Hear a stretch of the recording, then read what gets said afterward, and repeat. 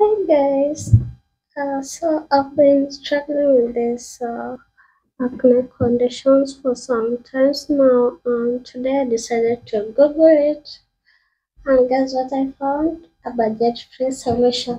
So it was just water from your tap, and you refrigerate it, like you freeze it, and after you leave it there for some times, then here we go. I decided to give it a try, and guess what? It's super cold. There's some burning sensation, and hmm, I can't give you the ideal feeling I felt.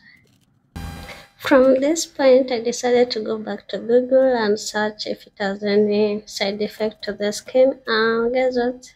It has no side effect and has a bunch of benefits to the skin. One of them being getting rid of the acne after some time. It also removes the dark circles. Another thing I recall is that it helps with the dry skin. I saw that it helps the skin to glow. So I don't know if I glowed at the end of the video. Tell me what you think.